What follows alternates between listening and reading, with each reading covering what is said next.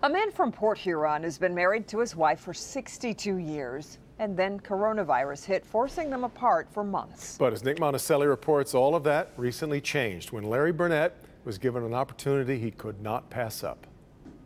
My wife-to-be picked our wedding date, and she picked February 14th, 1958, and it never even occurred to either one of us that was Valentine's Day.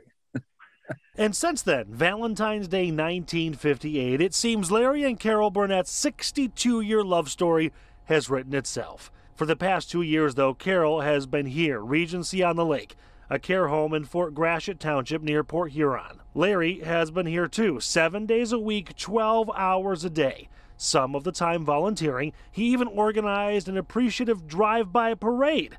But most of his time has been with Carol. You know, after 62 years, well, it was 60 when she went in, it was almost like we were one person.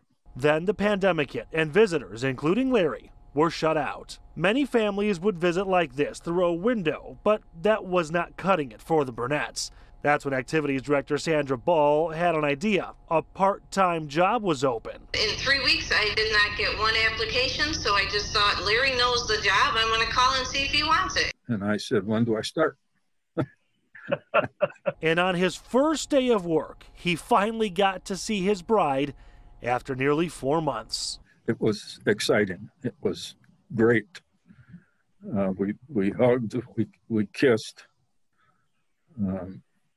Probably shouldn't have, but it was emotional. It helped both of them. It helped all of us to see a family member connect with family again. There are other folks in that same facility who are in the same boat. They can't go visit their wife or husband, and it's it's something I think about all the time.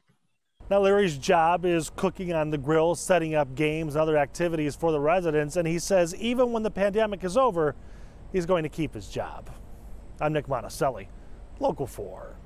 Now, we should add, when Larry was a volunteer, he did such a good job. He was named Volunteer of the Year last year. What a great story. And really, kudos to that lady for thinking of Larry and say, why don't I just ask him? He knows the job. So right. It's really great. Great. All right.